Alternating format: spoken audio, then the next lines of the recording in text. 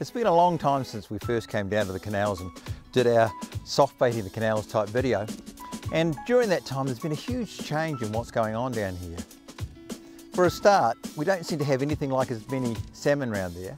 But the plus side of it is, there's more and more rainbow trout, more and more brown trout. And gee, are they big? I tell you, I like to get onto those.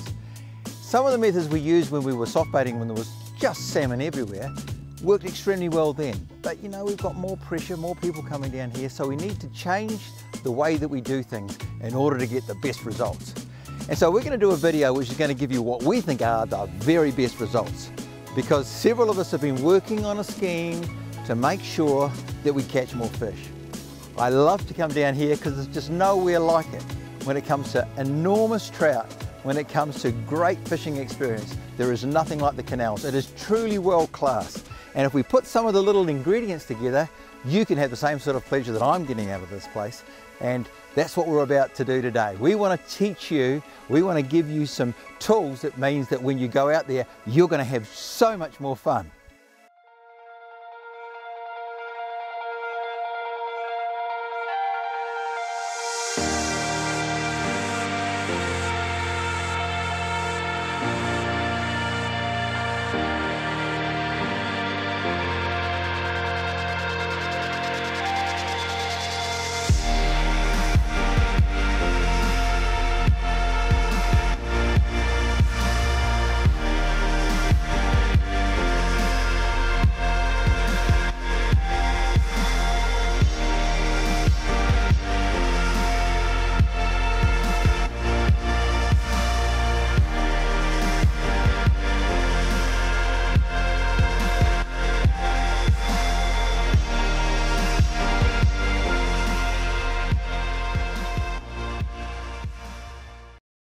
So what I want to talk to you about is touch fishing or drift fishing.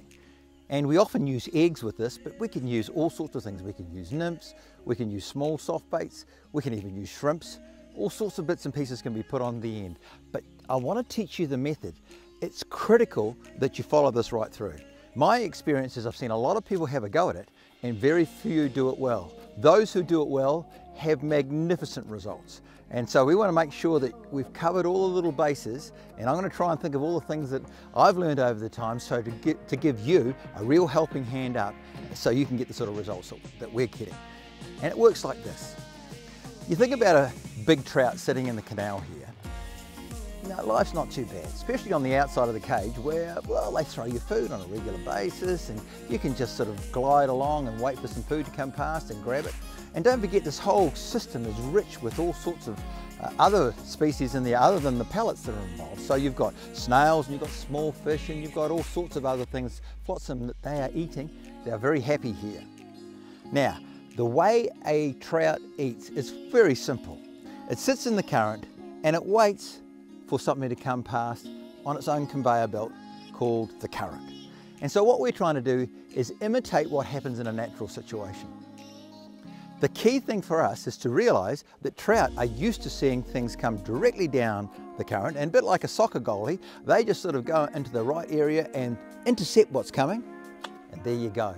You've got yourself a feed. Now remember, these are not real hard pursuers, so it's unusual for them to decide, oh gee, I better scream off over here and grab something that's out of my zone. Generally it comes straight down to them and they absorb it, and then if nothing happens, they let it go when they realise they've made a mistake. So when we're feeding them something artificial, it's critical for us to make sure that we strike when they do have that bite. Now anybody who's done any fly fishing understands that, because fly fishing is very much about dead drift. We drift down a nymph or we drift down some sort of food imitation on the current, and along comes the fish, intercepts it, closes its mouth, realises it's made a mistake, and then lets it go. And that moment where it's got its mouth closed is the time that you've got to be able to set the hook. And so all our systems, all that we're doing in our touch fishing here is making sure that we stay in contact and we know that the fish has got the bite, and then we set the hook when it is there. And that's, I guess, what it's all about. So I'm going to give you some details on how that's going to happen. First off, we're going to talk about the gear you need, because much of what we do is done on very, very fine scale. It's my general belief to go as light as you can with the weight that's on the far end of your setup, in order to get the job done. So the lighter, the better. Now we've been very fortunate to be working with sounders in the canals as well. Now these sounders have given us a tremendous amount of information about where the fish are and where they actually are in the water column. The fascinating thing for me is that I've realised that these fish move in quite big shoals. At times they might move kilometres away from where they were originally fed, and it's for us to catch up to them. Fishing where there are no fish is a waste of time. And I've had people say to me, oh look, you're cheating with a sounder. Well, we cheat with all sorts of things. I don't know about you, but I'm time poor and I want to get fish rich. And the way I do that is by maximising my chance. Just like if you went into the open sea, you wouldn't go and just drop a line anywhere. You look for the structure, you look for the fish, and away you go. So that's what we're doing. The more I've done of that, the more I've learned about how we need to get the right gear to the right fish at the right time. And so we're going to give you a little bit of our knowledge of what we've learned from that so you can get better results. But the critical thing is to get gear that's going to do the job well. Now the essential ingredients centre around having a very good quality rod. And I like to put it this way. You know, people talk to me that they want to go out and do a bit of tar hunting. Well, you wouldn't go out tar hunting with your 30-30 that you just had in the cupboard. You go out and you buy a specialist rifle. And then when you've got the rifle, you stick on top of that a decent scope, because you might need to shoot 200 or 300 metres out in order to get your prize. But for some reason, we don't think like that when we come to the canals. But let me tell you, if you have a high quality rod, like this lock specimen I've got here, what this will do is cast much further distance with little tiny weights. And that's what it's all about. Not only that, it's incredibly sensitive. So now all of a sudden we are shooting out at 250 metres, we're getting our prize and we're coming home happy. I like to use a long rod. My stock and trade is 8 foot, which is quite long when it comes to what you're doing with normal trout fishing situation. And this particular rod is capable of casting all the way down to 1 and 2 grams, and it will cast at huge distances. That means when it gets out there, it's going to just quietly flow and I'm going to have very good contact. The other thing that's really important is the sensitivity. And this is made of the same sort of material as what you get on the very best of fly rods. And of course, they do quite a big job on very light pieces of fur and feather in order to get that trout. So my advice, get yourself a decent rod. That's the most important thing. Coupled with that, you need a decent reel. And of course, it's got to be one capable of catching fish in the 20 to 30 pound mark. You want to be able to land them when you hook them. And the other really important ingredient is braid. Now, I've been a real believer in high quality braid, and this for a very simple reason. And that is, high quality braid casts further. Remember, what we're trying to do is not catch the fish that's all close to us that we can see and it's laughing at us and we're laughing at it, and we can waste a lot of time on that. But you know, there'll be a fish somewhere over the other side of the canal or out in the middle of the canal that's sitting there, doesn't know we're there, and all that fish is going to see is our bait when we get it in front of it. I want to catch that fish, so I want to cover as much water as I possibly can to get to that fish. And that's the heart of getting the presentation for touch fishing. So much of the development of our technique has revolved around using eggs. And I found that trout particularly are extremely fond of eggs. I know people come down here and they use shrimps. Well, I've never seen any naturally occurring shrimps in there, but they're triggered to grab them. Well, they're the same way about eggs. And I have seen eggs in here because certainly at this time of year, which is in the autumn, as you may see by the colours behind them, these fish are getting ready to spawn. That makes them extremely aggressive. It makes them extremely focused on eggs because it's all about reproduction time for them. So I've got a range of different colours here. And the reason that I use a range of different colours is that I have found that some work better in some situations than others. I've got different sizes. These here up the top here are 8mm eggs. These down here are 6mm eggs. And if I was to shine a black light on them, some of them would glow and some of them wouldn't. And certainly different times we get better results. So often I will fish 2 of these at once just to see if there's a preference for one colour over the other. I would encourage you, start out with one and then go and, as you master the drift and you get it all working right, then go to having multiples. You might even get involved with something else that I like to use, and I've certainly done a lot of this with my fly fishing, and that is just glowbugs. But of course we can put on all sorts of things at the base of this system. You can put on booby flies, you can put on just standard nymphs like a big heron copper, you can put all sorts of things. You can put a black streamer on there. and the fish will take it. The key thing is we want to be able to get these things to the fish in such a way that they will react, grab it, and we'll set the hook.